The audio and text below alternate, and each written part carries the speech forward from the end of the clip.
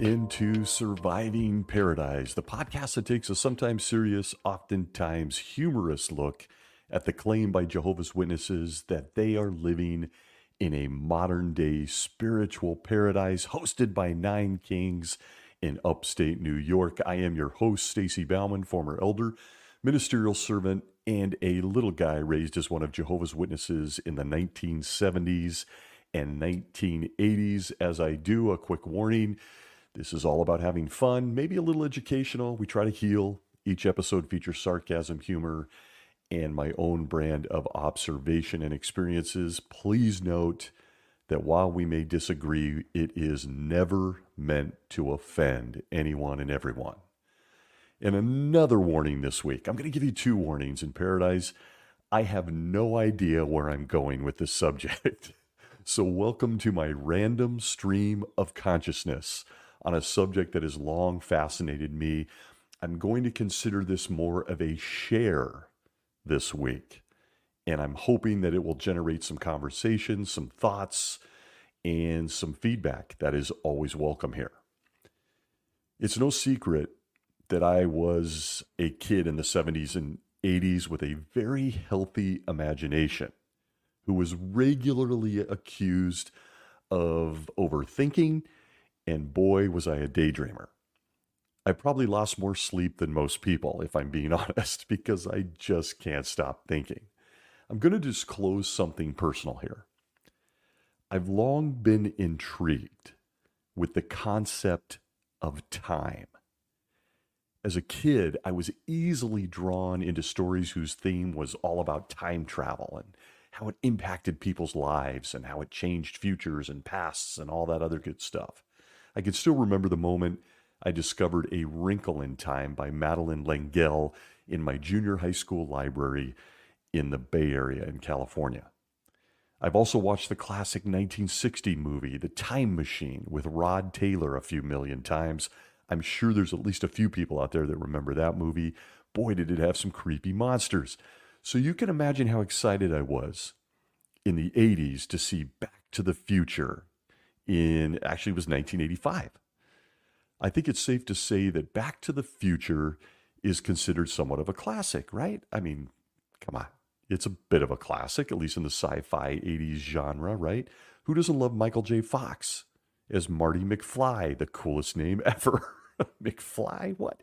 Remember, he was ripping off guitar solos and not so subtly exploring the very Freudian awkwardness of having his own mother flirt with him when he arrived in the past. It was very weird, very Freudian now in hindsight. You remember she thought his name was Calvin Klein based on his underwear. That's what I remember. Hey, Calvin, because of his underwear. Awkward. We got a DeLorean with cool doors. We got Christopher Lloyd as Doc Brown.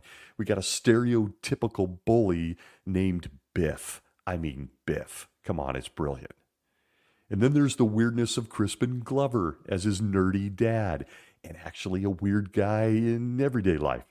But more importantly to me, we have the never-ending questions regarding the concept of time in that movie, including predestination, foreknowledge, and that little thing called free will.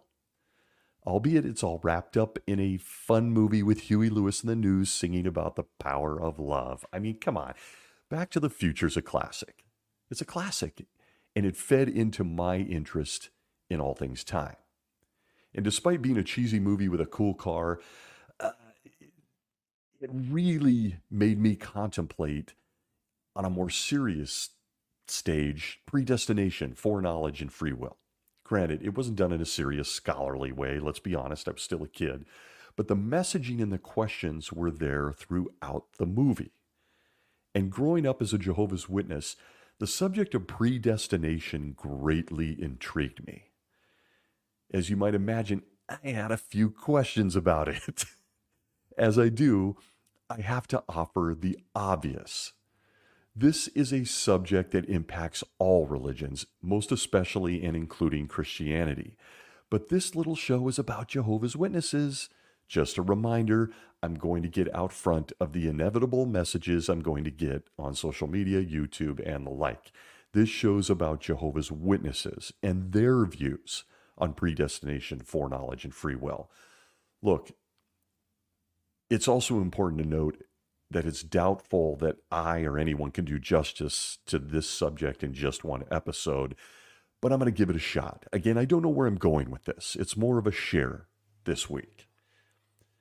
But the idea that Jehovah is all-knowing, all-seeing, and all-powerful, including his ability to foretell the future and control time itself, well, it created a real problem for me as a kid. Was I alone? Doubtful. The conversations in my head on this subject started early in my life. From as far back as I can remember, I was learning terms like the Almighty and all-powerful and perfect. We've got an episode on that. When it comes to Jehovah as a personage, as a personality, which only added to my confidence that somehow, I still can't explain it, I was lucky enough to be in the only true religion on earth and by extension in the universe, run by the only true God that I knew of. Wow, was I lucky. Did anybody else have this thought as a kid, a realization? And I'll tell you, for a boy with an overactive imagination and a classic overthinker, my mind was fertile soil for questions on this subject. Lots and lots of questions, all of which were never answered. And I'm not going to here say I have any answers today, at least not to my satisfaction. In full disclosure, as I was thinking about this subject this week, one thing really jumped out at me. Despite every Christian religion, including our Jehovah's Witnesses, taking a stab at explaining some of the stuff I'm about to share, there is one thing that is painfully obvious to me. And yes, it's a bold statement in my opinion. No one can still answer this stuff. And there it is. No one can answer it, not in satisfactory terms. Remember, it all comes from the mindset and the limited knowledge of other people, guys, men, with their own perceptions and limitations. No one has an answer to this stuff, in my opinion. And to take it a step further, I believe the only answer is actually an obvious one. I'll put it out there as a possibility. And that is because men, other men, with their limited ability during their limited time on this planet, are actually the ones that created all of this and the concept, including the character of Jehovah himself. And they have no way of explaining their open-ended stories surrounding all of it. They just don't, my opinion. I liken the writers of the Bible a lot to the two guys that wrote Game of Thrones. For anybody that might have watched that show, by the way, it was fantastic the first 4 seasons. It was a great concept, and it was an incredible story. It was mind-bending. Until they had to start coming up with answers at the end for all the different scenarios and characters. Then, well, you got Dany going nuts for no reason and killing everybody. You got Jon Snow, who had a hero's arc, turning into a pansy, just repeating, she's my queen every few seconds, and no answers to so many questions revolving around the story. The Game of Thrones died a whimper. But time, and the guy, let's say God, that created it, and his ability to bend it. But he doesn't really want to, but he can, but he doesn't. Buckle in. Sort of like Marty McFly climbing into the DeLorean with Doc Brown. Let's start with Jehovah himself and his own comments on time and how it impacts a conversation on predestination, foreknowledge, and that little thing we're told we all have, free will. I'm going to share what I learned as a little guy inside Jehovah's Witnesses and why it created a boatload of questions for me personally. I think it's important to point out that creating time and all that comes with it is the very first thing any of us ever learned about Jehovah. You remember, in Genesis 1:1 of the New World Translation, we are told, quote, "In the beginning, God created the heavens and the earth," end quote. Beginning, end, time. Wow. There was no beginning or time or future before this or before us. Apparently, when Jehovah made the sun and realized he would have a bunch of kids on a planet he had not yet made, by the way, I mean, the angels don't need time, right? They don't. And that word apparently is going to come up again. Jehovah made Jesus. Jesus made everything else, including time or the concept of time or things that revolved around time. But that is just the, quote, beginning of so many questions and undeniable facts when considering Jehovah's Witnesses and their belief system. Consider what he says at an all-important scripture to this conversation at Isaiah 46 and verse 10 of the New World Translation. Jehovah himself gives it to us bluntly. He is the keeper and bender of time, including how it may impact a Jehovah's Witness in this very second. And by extension, let's be honest, it impacts the entire human race. Isaiah 46:10 says this, quote, "From the beginning, I foretell the outcome, and from long ago the things that have not yet been done. I say, my decision will stand, and I will do whatever I please." End quote. Isaiah 46:10. Not a lot of wiggle room in there, right? Taking the Bible, including everything I mentioned after this, at face value, it makes clear that Jehovah knows everything before it happens. And even though we are involved in his original purpose, he is going to do, quote, whatever he pleases, end quote. But let's make this more personal. Let's ask the question from the outset. Are you and I predestined? How long has Jehovah known me or us? I think it's a legitimate question and one I had as a kid. Incidentally, he gives us the answer in his instruction book at Psalms 139, verses 13 and 16.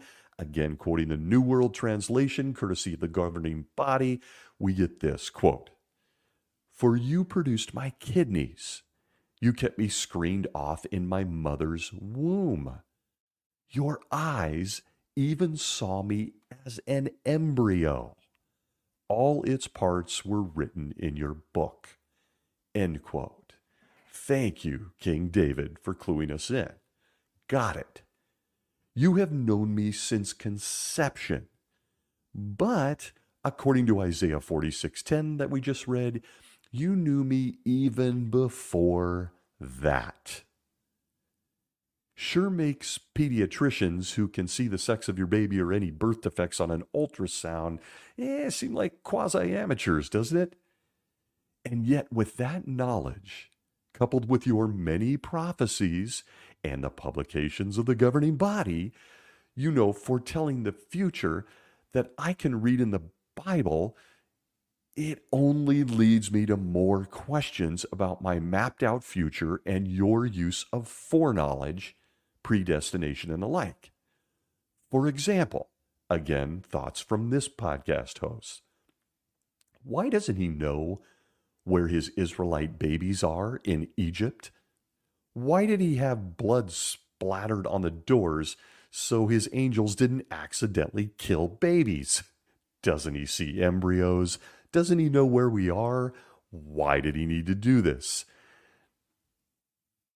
Are not the babies in their cribs? Okay, I'll stay on track here. Question for another day. But incidentally, he apparently likes to be very tight-lipped about the timing of anything in the future. We've already seen that he's known us in the past, way before we even come into existence, but he also doesn't like to share much about the future, even if it is the day he has marked on some celestial calendar to kill everyone on the planet that doesn't recognize Jehovah's Witnesses. Make no mistake, that's their message. So tight is he with that day to remember that he didn't even tell his own son, Jesus Christ, who, let's be honest, technically is actually the creator of time and space. Am I the only one that sees a problem there? So many questions. From Matthew 24 and verse 36 of the New World Translation, we get, quote, "Concerning that day and hour, nobody knows, neither the angels of the heavens, nor the Son, but only the Father." End quote. Seems reasonable, right, when considering time, Jehovah, and everything that surrounds it? In fact, the very same chapter of the Bible reads as Jesus reminding us about a certain guy in the past.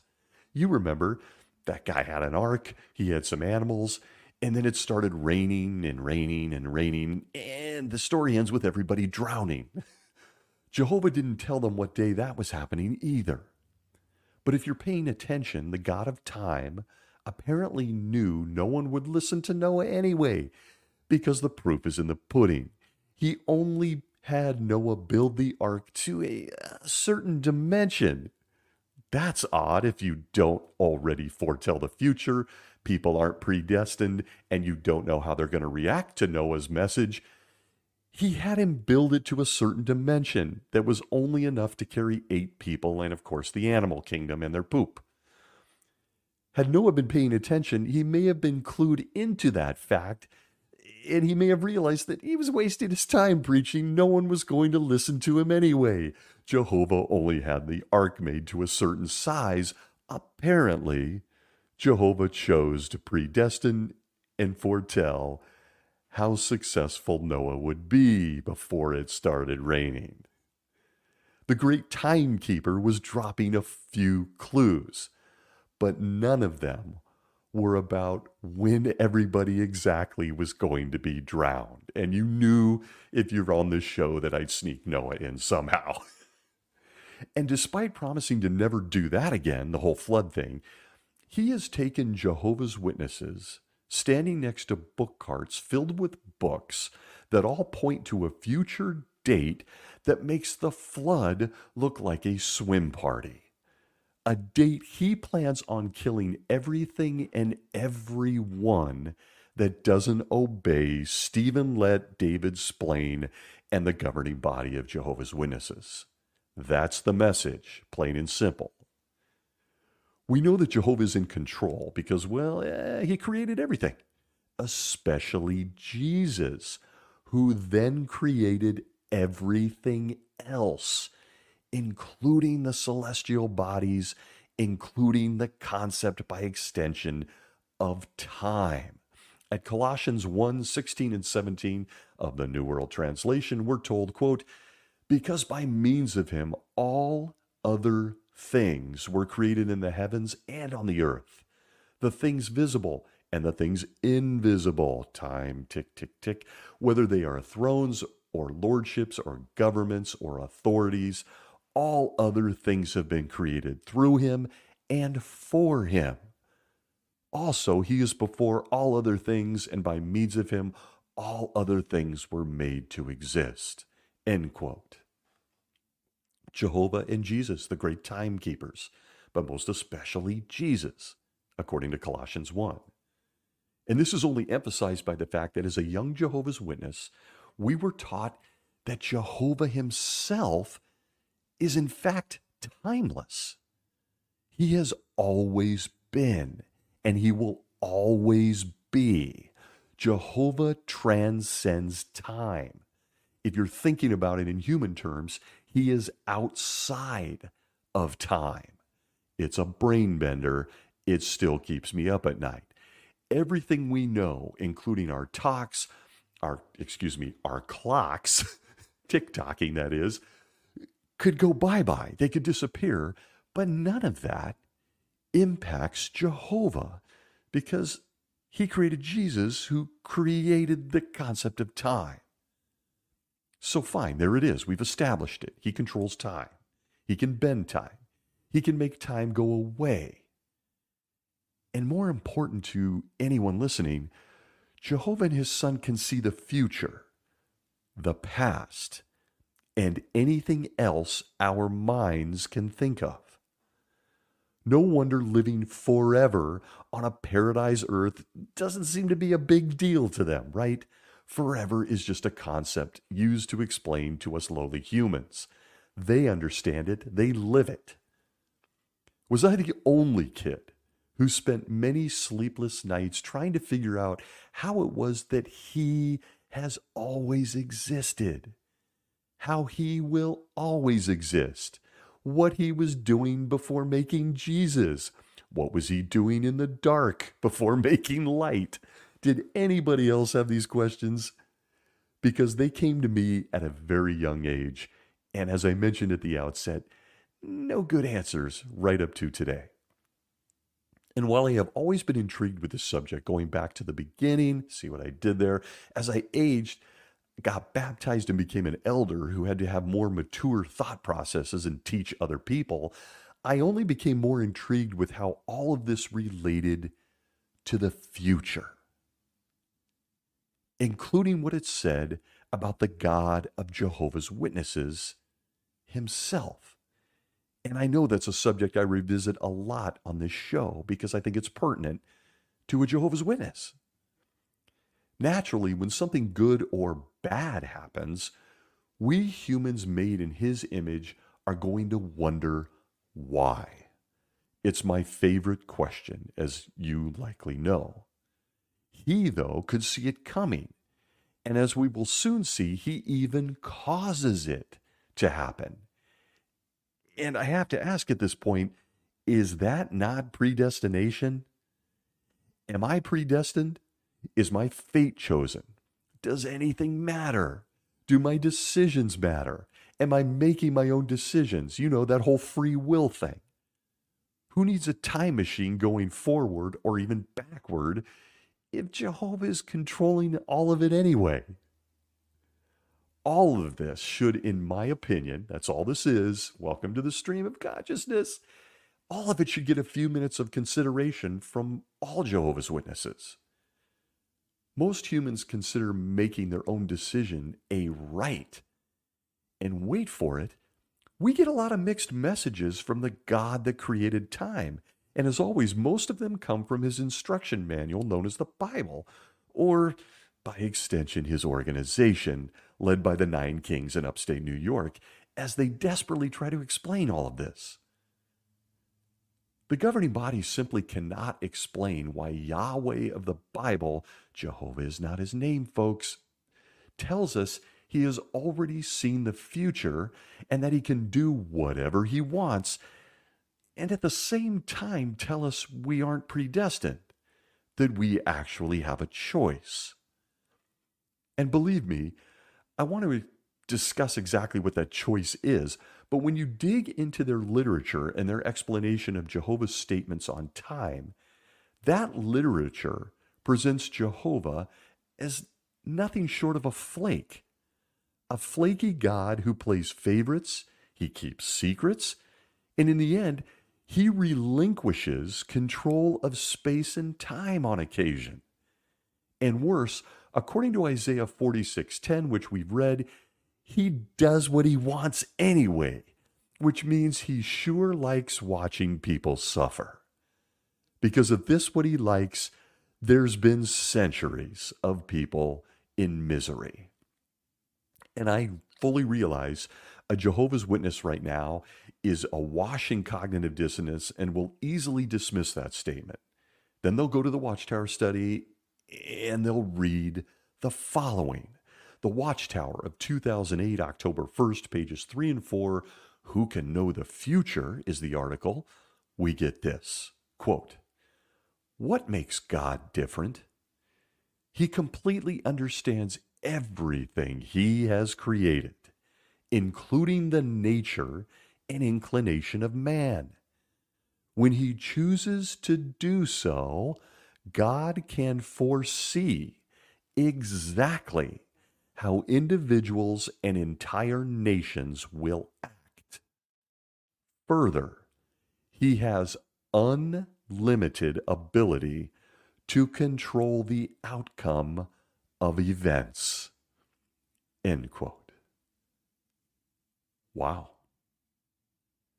A Jehovah's Witness will raise their hand and answer the question in that paragraph that goes with that paragraph, and then mostly will go back to sleep there in the Kingdom Hall.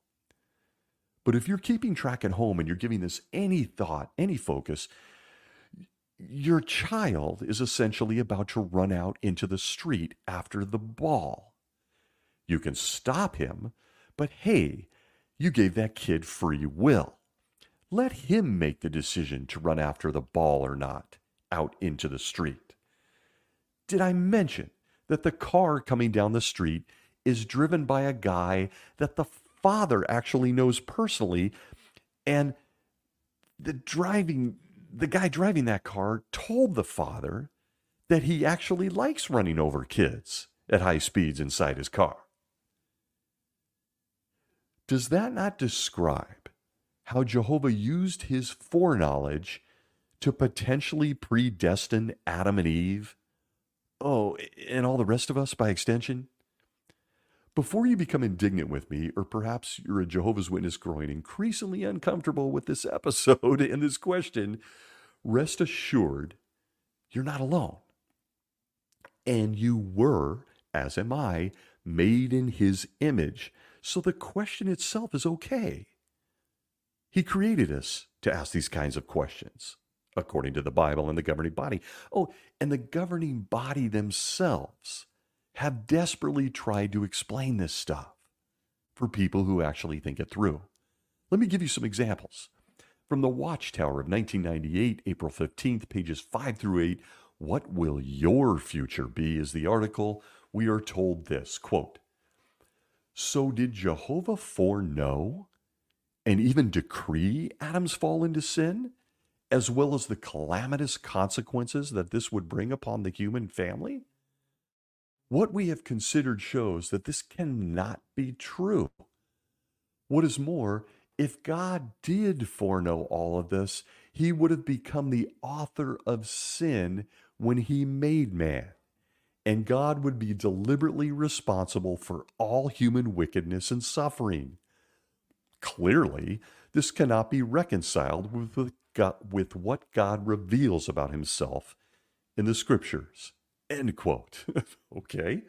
From the Watchtower of 2011, January 1st, pages 13 through 15, "Did God know that Adam and Eve would sin?" is the article. A great question I've had since I was very young. It tells us this, quote, "If God truly had foreknown that this perfect couple would sin, what would this imply? Such a notion would attribute many negative traits to God. He would seem to be unloving, unjust, and insincere. Some might label it cruel to expose the first humans to something that was foreknown to end badly. God might seem responsible for, or at least an accomplice to, all the badness and suffering that followed throughout history. To some, our Creator would even appear foolish." End quote. And with both of those quotes, please feel free to rewind and re-listen. I only say, yeah, exactly. Somebody else was thinking about this, as was I. We just read in the Watchtower that he has unlimited ability to control the outcome of events. So we either have questions about Jehovah, or if we're being honest, we probably have questions about the men that may have created Jehovah in the Bible. Would you say that's reasonable? You know, authors that don't understand space and time any more than you and I might, but they took a stab at explaining the God that created it all. Is it possible that they are the reason for this confusion? Men writing this person, this character, and not being able to explain the loopholes. See Game of Thrones, Back to the Future, and other men who wrote such movies. Jehovah's Witnesses are taught that Jehovah himself turns his ability to see the future kind of on and off, like a light switch, or as you'll see, a radio. Why? Because the governing body says so. It's their explanation for what seems obvious. Jehovah can see the past, he can see the future, he can control this. He could have avoided all this, but he didn't, and we get to pay the price. Couldn't be an explanation created by men, right? And for me, I found myself spending way too much time wondering, at what point during the garden party back in Eden did Jehovah just check out and decide not to know what was about to happen, forcefully pushing Adam and Eve and all creation by turning away and not looking into something considered as predestination and ultimately destruction?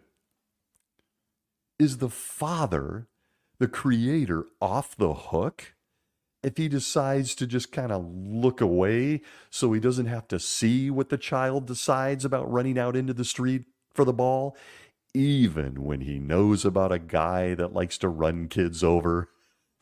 What? Is it okay? Does he bear no responsibility if he controls space and time but just decides not to? Let's let the governing body answer on what it means to see trouble coming and just decide to ignore it. From Bible Teachings, Bible Questions Answered on the website, we are told this, quote, "The Bible also describes sins of omission, that is, failing to do what is right." From James 4:17, end quote. Jehovah wouldn't do that, would he? Decide to look away when he can control space and time, predestination, foreknowledge of badness coming. If he just looks away, he's not, being irresponsible, is he? They continue to try to answer this about their God. From the Watchtower of 1984, March 1st, pages 3 through 4, the article "Man's Inhumanity to Man" features this spiritual nugget, quote, "However, there are sins of omission as well as of commission. Inhumanity can reveal itself by simply turning a blind eye to those in trouble. In a recent test case in South Africa, a woman lay motionless beside her car on the edge of a highway to see if anyone would stop and help. No one did in 2 days." End quote.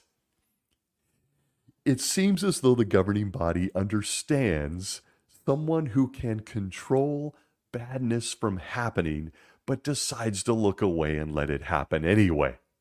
I don't know about you, but if you're watching one of your spiritual kids, let's check that, let's call it spirit kids, crawl into a snake, with the end result being death and mayhem to billions on into the future, I don't know, maybe you could consider stopping him?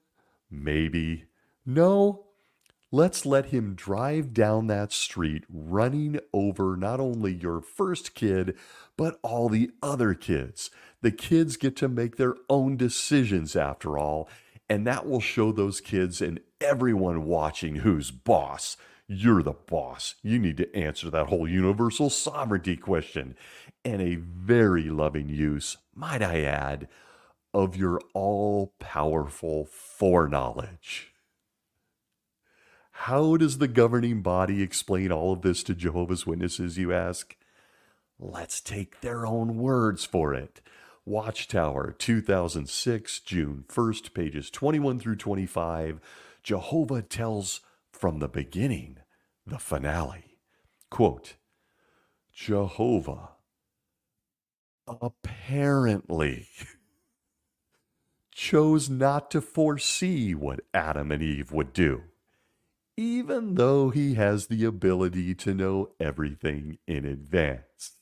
End quote. So if you're a witness or a former witness, and this has always troubled you, the governing body's explanation is apparently. Apparently Jehovah just chose to look away. My first question is, really, guys in New York, did Jehovah tell you that? Did he send you a message to let you know he looked away? Because by looking away, all of human history has been impacted. And I guess that solves the biggest issue man has ever faced, right? Apparently. Jehovah decided to look away as the kid ran into the street because that's how Jehovah rolls.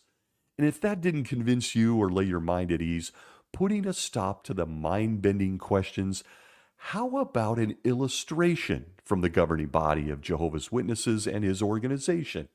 From the Awake of 1983, January 8th, pages 14 through 16, under the article, Are Our Lives Predestined? Great question. We get this quote. The Creator does not fix or foreordain the path each individual will take. Does this conflict with God's ability to see into the future? No. To illustrate, to illustrate, a radio enables one to hear world news in the home, but it must first be switched on and the right station selected at the correct time. Likewise, with the Creator's power of foreknowledge, he makes discretionary and selective use of it, showing regard for the free will he gave to man. End quote. What a beautiful illustration from the governing body, and I feel better already. Not really. And that clears it up, right? When it comes to Jehovah and how he deals with our lives yesterday, today, and tomorrow, Jehovah's like a radio. Makes sense, right? A couple more questions, dear governing body. Who made the radio?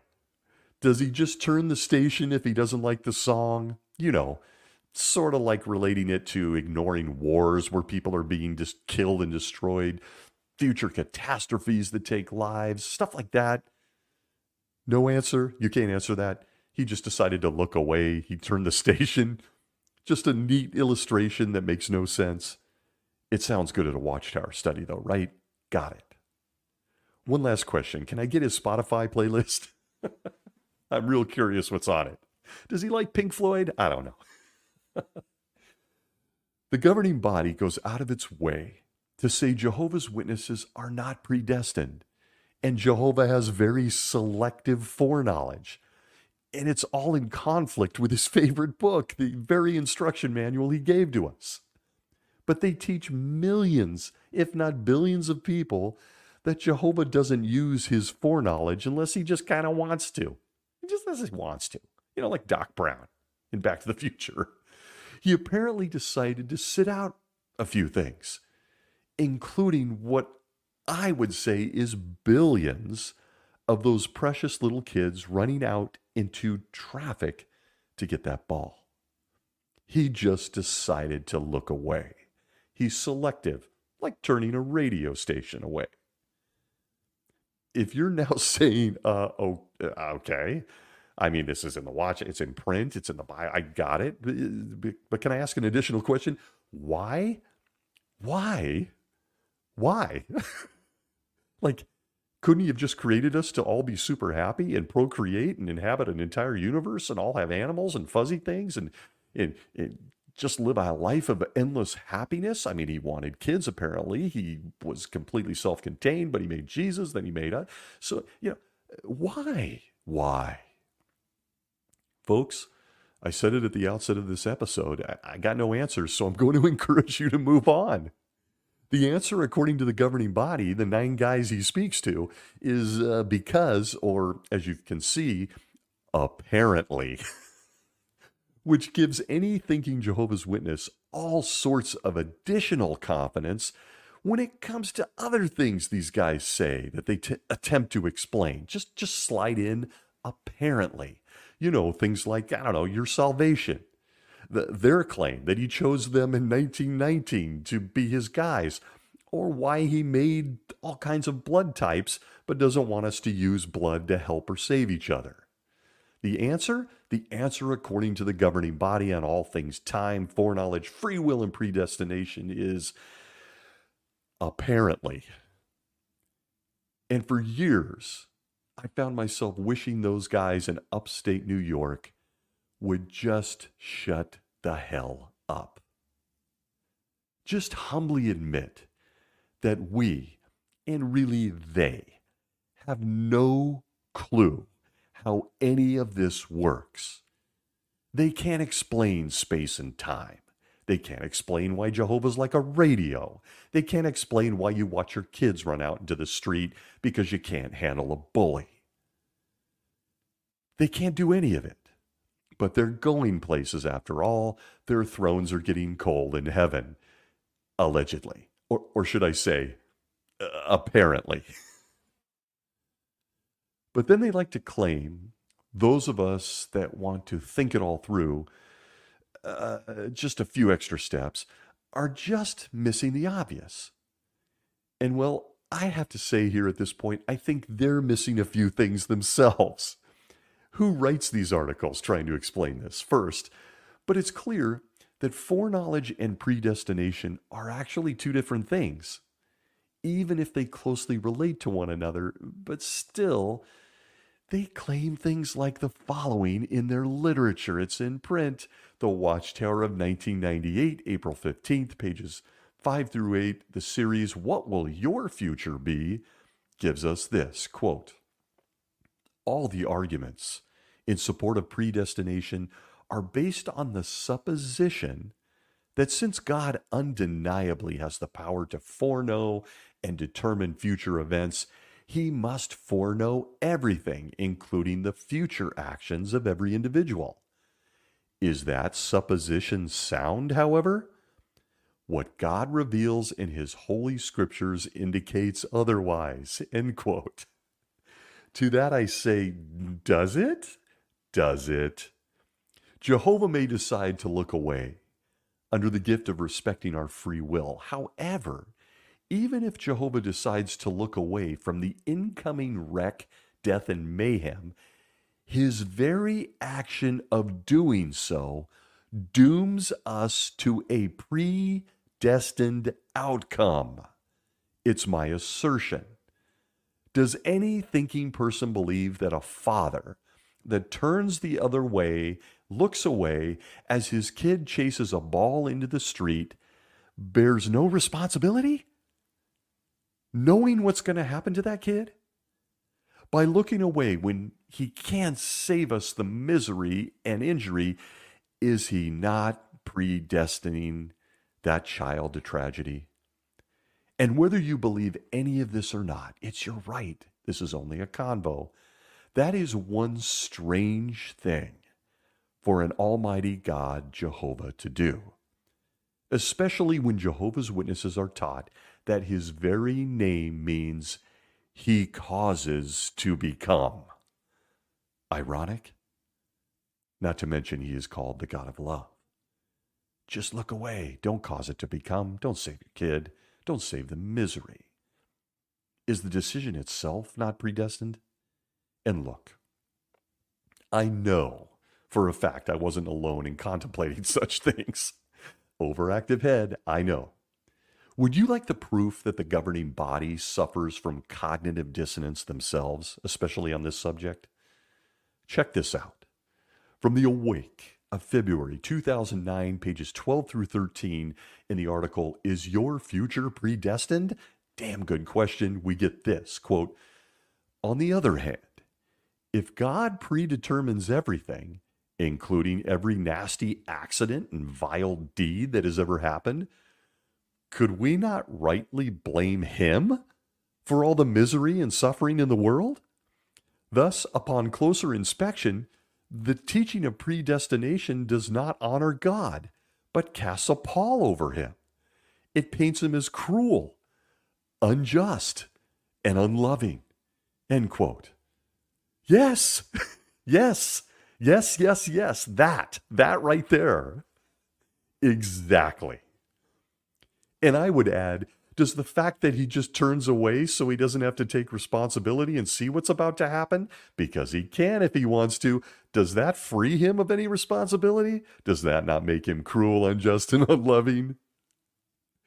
But for those brave enough to not turn that radio dial on this episode already, consider one of my all-time favorite scriptures when it comes to random thoughts on predestination and foreknowledge. And I must say this bluntly. take this scripture and my own thoughts on it at face value, in context. At John 6:44, this is a verse that has puzzled me forever.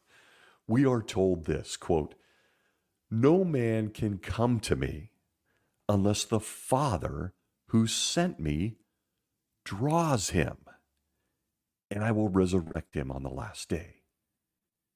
End quote. I'm going to say here, there's been lots of write-ups on this, but these are my thoughts. And now for my questions that have spanned decades on that verse. I'm getting back into that DeLorean with Marty McFly right now. John 6:44 in Predestination has been examined by many, many scholars. You can find conflicting views and opinions everywhere.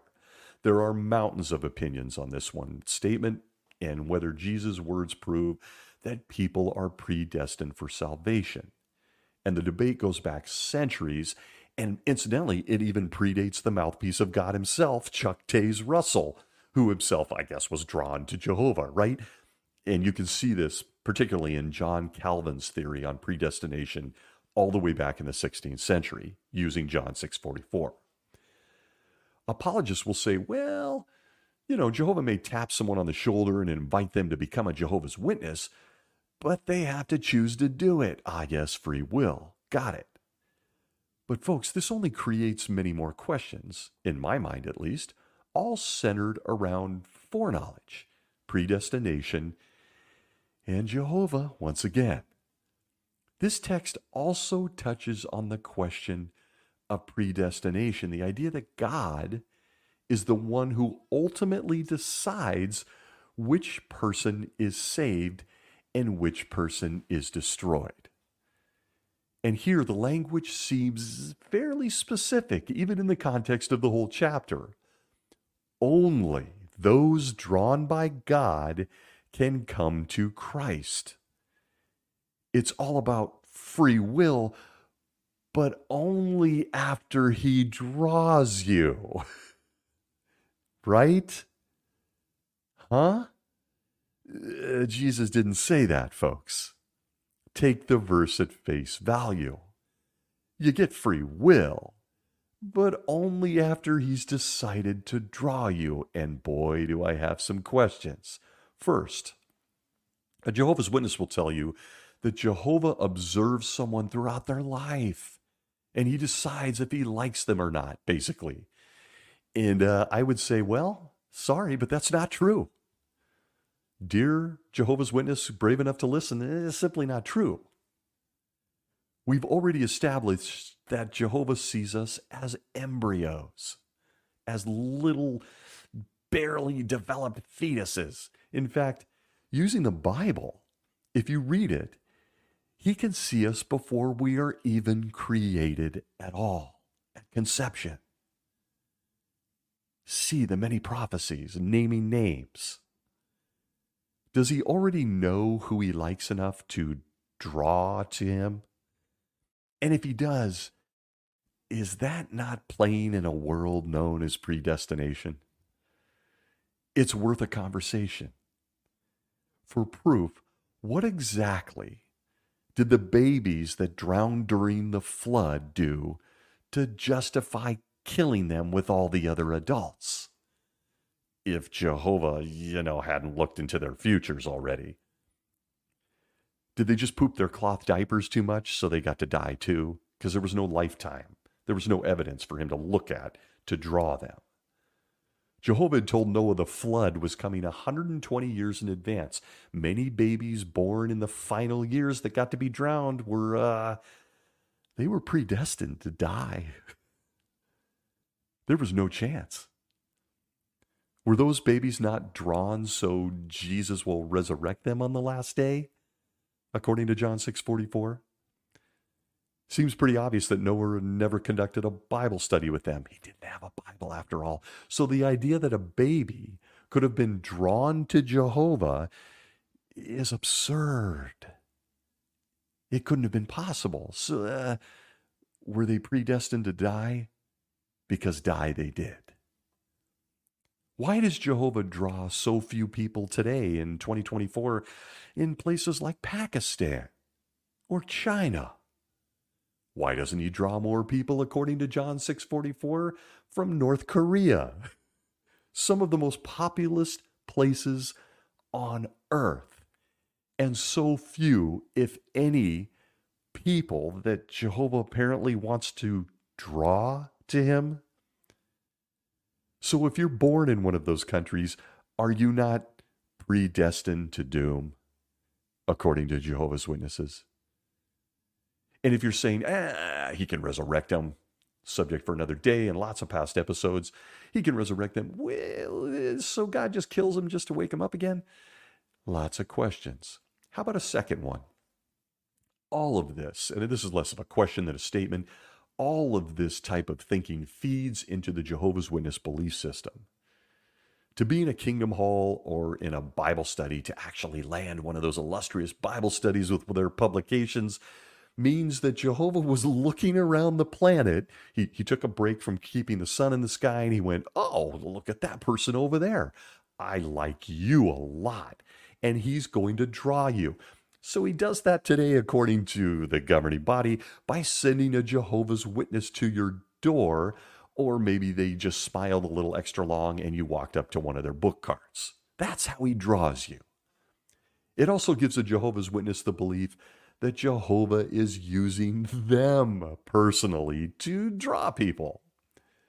Once again, calling into question the passivity of an almighty Father that somehow or for some reason needs imperfect humans to get his message across on all things life or death to the planet. And at that point, I would say, I sure hope those imperfect people he's using to draw people are really good and gifted communicators, right? Because if they're not, so sorry. For a Jehovah's Witness listening, I have a challenge and a bit of a question for you. How adept are you at explaining overlapping generations, or 607 BCE, if I walk up to you today and ask you about them in front of your book cart? Jehovah's apparently using you to draw people. Forget the foreknowledge or predestination. He's depending on you to communicate clearly. He's drawing them, after all. And if you don't communicate clearly and you can't answer my challenge and question about those subjects, well, somebody dies. Jehovah, according to John 6:44, in this whole subject matter, is depending on a Jehovah's Witness to cut that coffee break short, put down that scone and black coffee, and get back out in front of that cart. You may have noticed people are very drawn to them. And so if Jehovah is drawing people, I could go down a rabbit hole and I kind of am. Why is field service a thing? Why do we even need it? Is it necessary? All those meetings, those car groups, the mountains of publications, the old territory maps some of us remember. Is that really the only way Jehovah can draw people in the 20th and 21st centuries? And getting back to the subject at hand, what did he see in their future? What did he see about them? And why isn't everybody in that bucket if we all got free will? You can only come to him if he draws you personally. And how about a third point? How about the fact that Jehovah, the God of foreknowledge and prophecy, himself gotten involved with bending time by influencing people to do things his way as he in fact draws them to him. Even the governing body of Jehovah's Witnesses realizes this is a thing. From the Awake of 1998, February 8th, pages 13 through 15, Does Christian Unity Allow for Variety, is the article. We're told this. Pay close attention. Quote, at John 6:44, there's my verse, Jesus explained, no man can come to me unless the Father who sent me draws him. The verb used here does not suggest that God drags people against their will. Instead, God gently attracts, appealing to the heart. There is, as one Bible scholar put it, an influence from God to incline the mind to believe. The Creator does not view the human family as a faceless mass. He makes an evaluation of individuals and gently draws to himself those who have a heart that is rightly disposed. End quote. There, the governing body admits and tries to explain, let's just highlight that Jehovah influences minds. What? I guess that free will thing just took a back seat, huh? And that's just for the people he wants anyway. How about those he told us would be coming? You know, the bad guys. He told us about a lot of bad guys in the past, speaking of the future by means of prophecy, then admits in his book that he actually played a role in influencing them to do bad things. What? It's a fascinating subject and a fascinating attempt by the governing body to try to explain things they can't explain. God can influence people. God sees people in the past. He sees them in the future. He causes things to become. He makes things, turn out the way he wants them to turn out. And then, of course, I gave us free will too. Huh? And I give you now at this point an example that is a doozy, at least in my opinion, and there's plenty to unpack here. We don't have time. But look no further than one of the best bad guys ever, Judas Iscariot, one of Jesus' apostles. A Jehovah's Witness can arguably, and so they've been taught, that's really what we highlight here by the governing body, they can go all the way back to Genesis 3:15 and start asking questions on things like predestination and foreknowledge.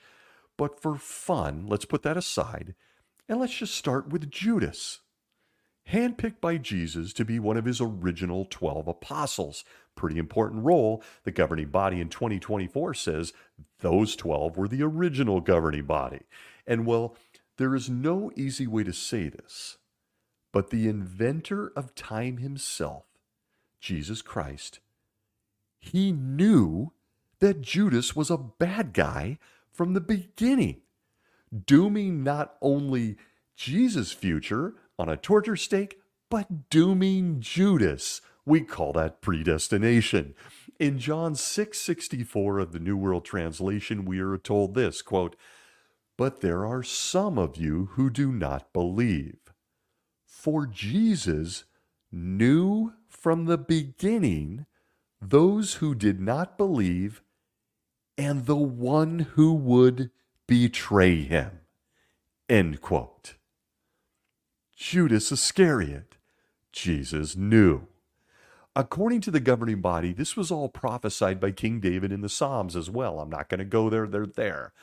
But we're told that Judas was acting on his own with free will. Boy, do I have some questions. Why did Jesus choose him? Didn't he have to choose him after all? Does Jesus get sold out to the Romans, actually to the Jews, then to the Romans, and sacrifice his life for us, making Judas and his decisions all predestination? Didn't it guarantee that Judas would be there to betray him? Nah, no, not according to the 9 kings in upstate New York that know more than you and I. And their attempt at an explanation is just plain bizarre. From the Watchtower of 1984, July 15th, pages 4 through 7, Has God Decided Your Fate?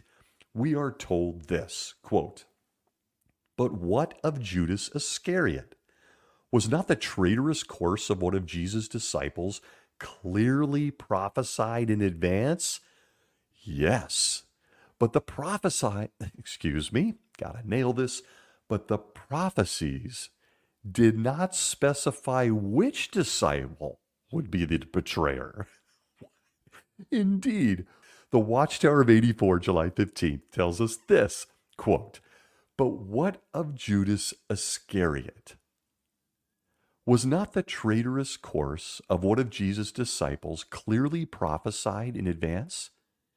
Yes. but the prophecies did not specify which disciple would be the betrayer. Indeed, what if Jesus had known that Judas would be the betrayer? Then Jesus appointing Judas as an apostle would have made him a sharer in that betrayer's sins. God himself would also be an accomplice, since Jesus preceded his selection of Judas with a fervent prayer to Jehovah. End quote. Folks, I just read John 6:64 for a reminder. It says this, quote, "For Jesus knew from the beginning those who did not believe and the one who would betray him." End quote. This is a classic example of the governing body doing some sort of a bait and switch. I don't know what you would call this. They're literally telling Jehovah's Witnesses to pay no attention to the man behind the curtain. Jesus did know. It's in the Bible. They're saying Jesus didn't know which disciple, so it made it all okay. But he did. And so did Jehovah, because he helped him pick Judas. Did the governing body just dance around a question they can't answer? Jesus said he knew who he was, and he chose him anyway. In fact, for those of us who love this old time travel, predestination, foreknowledge subject, he had to. He had to make the prophecy come true. If he didn't choose Judas, setting the whole betrayal in motion and the sacrifice that leads to your and I hope for the future, none of this happens. And Jehovah is a God with questionable foreknowledge. Anybody else have a headache? Look, I couldn't follow Back to the Future parts 2 through 4 either. Those movies were weirder. But the Watchtower of 84 continues. It says this, quote, "Nevertheless, Jehovah was not ignorant of Satan's designs. He knew that Satan the devil had previously used a man's close friend as a betrayer, as he had done in the case of David's friend Ahithophel." End quote. What does this have to do with this subject? This is what the governing body does to their people. Back to the quote, "Therefore, it was Satan, not God, who put into the heart of Judas Iscariot, the son of Simon, to betray Jesus Christ. Rather than resisting satanic influence, Judas allowed sin to gain the mastery over him. And at some point, Jesus was able to read Judas' heart and therefore foretell his betrayal." End quote. Folks, it was foretold centuries earlier. Folks, Jesus knew who Judas was according to John 6:64. Nonetheless, what does the governing body try to do? What do they mean at some point? Jesus knew from the beginning.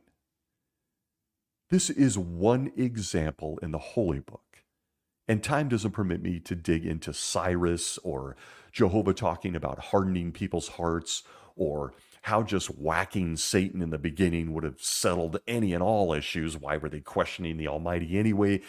And the only message all the other angels needed to witness and ever needed. It's an insane bending of time and space, instead of just saying, yeah, none of it makes any sense. You've got an almighty God. He can foresee the future. He can help his kids from running into the street. And when it comes to Judas Iscariot as an example, had Jesus not assigned him as an apostle, what happens? What if not only did he know he was going to do it, it had been foretold, but he also goes on to say here in their explanation, and I'm sorry I'm getting wound up, that Jesus was able to read his heart and Judas just gave in to Satan. What happens if he didn't? What happens if Judas just used his free will and never gave in to Satan, even though he already had? It was predestined. On and on it goes. Get yourself some Tylenol. And we've considered all of this type of time-traveling, predestination, foreknowledge stuff before. It starts early in the journey of a Jehovah's Witness and for any Christian. There were two people and a garden party. They were perfect bodies, perfect food, perfect home. And who doesn't like walking around in the nude eating snacks? I do. Too much information. How did that work out?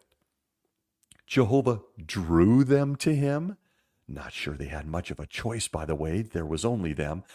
I guess they were person number 1 and 2, and then Jehovah showed them a shiny new ball, told them they couldn't play with the shiny new ball, watched them as they grabbed the ball and played catch, and then watched on as they rolled the ball they shouldn't have ever seen nor played with, nor was even necessary to their lives, but he gave to them.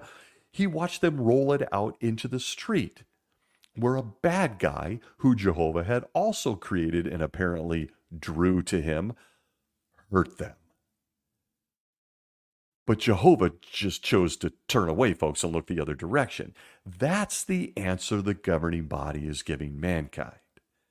Just one example of how Jehovah and his Son are explaining things to Jehovah's Witnesses. Apparently. But rest assured, you should obey them. You should believe everything they say, even if none of it makes any sense. Kind of like this. Granted, I feel an overwhelming need to almost apologize. This is a long, rambling episode that, as you can tell, I still haven't made sense of. And it was never meant to arrive at a conclusion. This subject is merely to generate some thoughts and conversation. We're left with some simple facts on foreknowledge, predestination, and all things free will. And it comes to us courtesy of the 9 Kings in upstate New York. From the book Draw Close to Jehovah, page 178, we're told this, quote, "Does this mean, though, that God has already foreseen the choices you will make in life? Some who preach the doctrine of predestination insist that the answer is yes. However, that notion actually undermines Jehovah's wisdom, for it implies that he cannot control his ability to look into the future. To illustrate, if you had a singing voice of unparalleled beauty, would you then have no choice but to sing all the time? The notion is absurd. So is the illustration. Likewise, Jehovah has the ability to foreknow the future, but he does not use it all the time. To do so might infringe upon our own free will, a precious gift that Jehovah will never revoke. Worse yet, the very notion of predestination suggests that Jehovah's wisdom is cold, devoid of heart, feeling, or compassion. But nothing could be further from the truth." End quote. With that, the governing body is apparently telling Jehovah's Witnesses that God is a lot like Taylor Swift. She is really talented, but it's not like she walks around singing all the time. She chooses to take a break from singing every now and then and eat a hamburger. What? You are the Almighty. You can foresee the future. You can foresee the past. You can guarantee that your children are never harmed, that they live a life of unending happiness and deep appreciation and love for you. But you just look away. That's the explanation. I just looked away so they can choose to chase the ball out into the street or not. By the way, I gave them the ball. If you think about it long enough, it's disturbing. And by the way, about the choice on this whole free will thing, the choice is believe all of this, do it his way, strictly obey 9 guys in upstate New York, or die. It's not much of a free will choice, now is it? If you believe that God is omniscient and omnipotent and that nothing comes about anywhere without his express design and purpose, then there can be nothing in all of creation that happens without being ordained by him.